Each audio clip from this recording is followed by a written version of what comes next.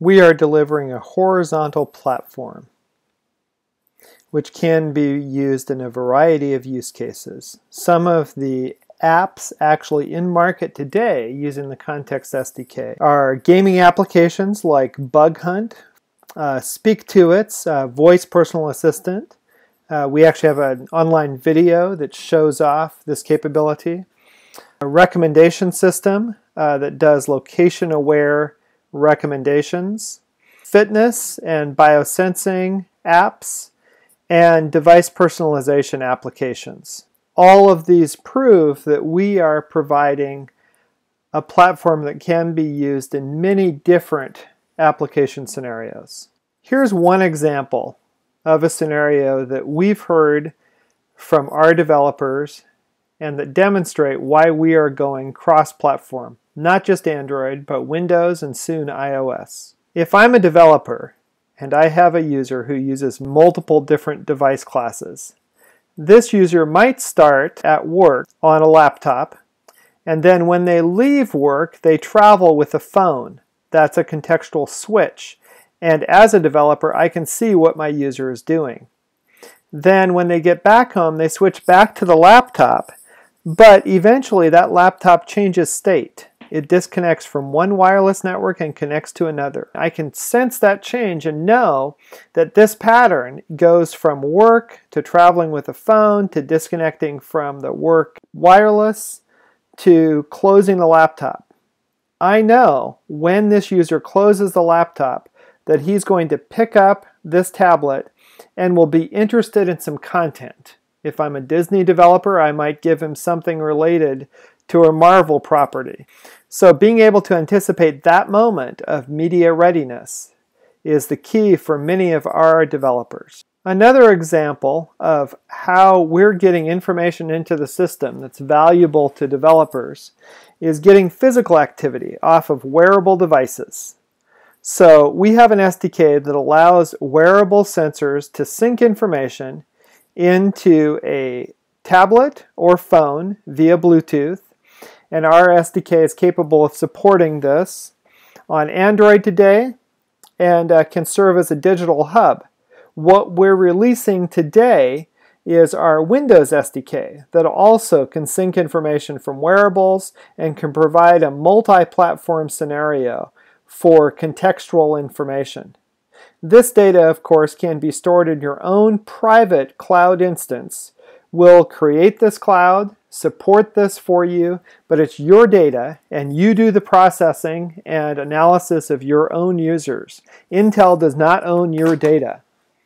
And then that information is synced via secure means back and forth between the tablets and the wearable devices up to your cloud instance. And in the cloud, Nafisa can explain what value we add to make your application smarter.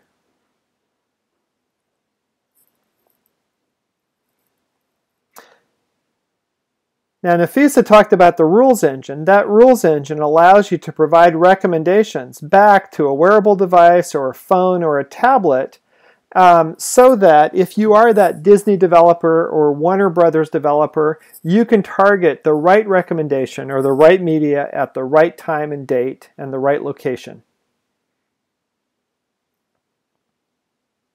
So let's look at what this looks like in the real world.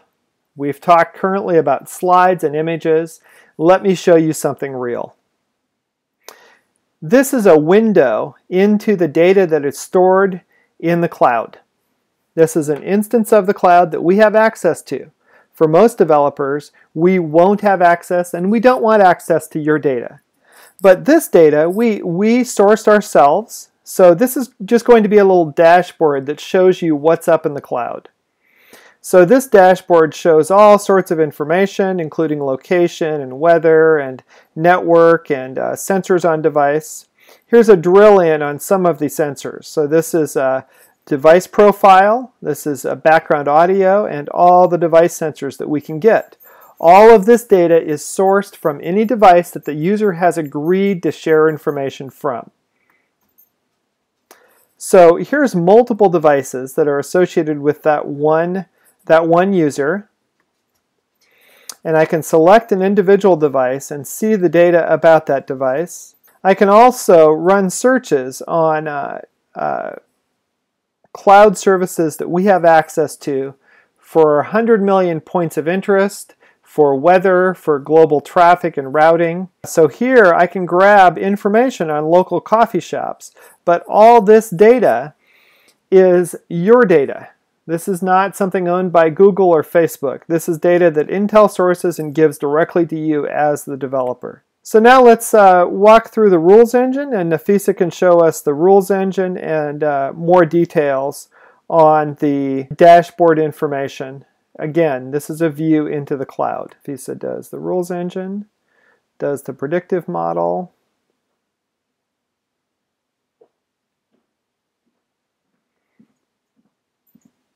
Thanks, Nafisa. So this is the Android SDK that's out in market, available for Android 2.2 through Android M. Note that this works on any class of Android device. This does not have to be an Intel device. We've optimized it for Intel, but it will work anywhere. And then we're releasing today the Windows SDK. You can sign up to get it. This works for Windows 8.1 and Windows 10. We've done initial integration with RealSense, so if you've seen some of those cool RealSense demos, you can take a look at that and make those RealSense usages contextually aware. We can also do things regarding 2-in-1, understanding if you're in slate mode or if you're docked or in keyboard mode. And then we have people who have already released apps and code that you can use based on this platform. Let's look at some. First, the Asus Zen phone that uses the Zen Motion UI leverages the Context Sensing SDK. All of the Zen Motion capabilities are powered by the Zen Motion, by the Context SDK, and that's on millions of units already in market. Unity is the leading 3D gaming platform, and there's a third-party group that has already released a plugin between Unity and the Context SDK, and you can get this today as well. This allows any game developer to make your game contextually aware. One example is Bug Hunt. This is a game that was released by leading Android developer Bearded Eye. This is live in market. You can get it today. It's augmented reality and contextually aware gaming. Fitness IQ is released by a company called Inventive Mobile. This leverages the Context SDK for health usages. This is a great app. I encourage you to get it. Finally, if you're interested in more amazing SDKs like the Context SDK, you can get it at the Intel SDK Zone. Right here, here's the URL. You can get SDKs, APIs, documentation in multiple languages across platforms. So thank you so much for listening to our presentation about the Context SDK. We'll look forward to your questions.